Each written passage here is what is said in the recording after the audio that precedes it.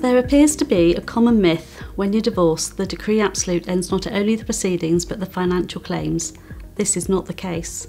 My name is Joanne Aggett and I am an associate within the Families Department at WBW Solicitors. When you marry, you become financially obligated to one another. That obligation exists beyond divorce so that either of you can make a claim against the other for financial relief.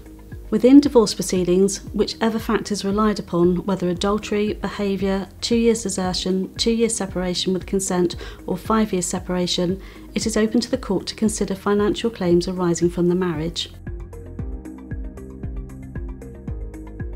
Financial claims can take a variety of forms: capital claims such as lump sum property adjustment, income claims known as spousal maintenance or periodical payments, and orders against pensions to allow sharing of the pension asset. The court can approve a financial agreement or impose a financial order after contested proceedings. Any orders can only be made after decree nisi has been granted, and that is usually about 2/3 the way through the divorce process. Although orders can be made after decree nisi, they only take effect from decree absolute, which brings the marriage to an end.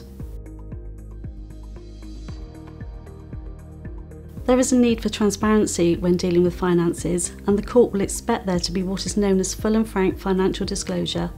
This means that each party provides full financial information to the other so that the whole financial position is known. Even where agreement can be reached and the terms of an order made by consent, the court will still require what is known as a statement of information to be completed and signed as a statement of truth before considering making an order. Wherever possible, the court wished to end financial obligations which began upon marriage, and the court had discretion in each case to consider whether the case is suitable for a clean break. A clean break means that there can be no further claims arising from the marriage during joint lives or against the other's estate upon death. Here at WBW, the family team can assist you in either incorporating the terms of the agreement into an agreed order or representing you through contested proceedings. For further information or to book an appointment, please contact me, Joanne Aggett.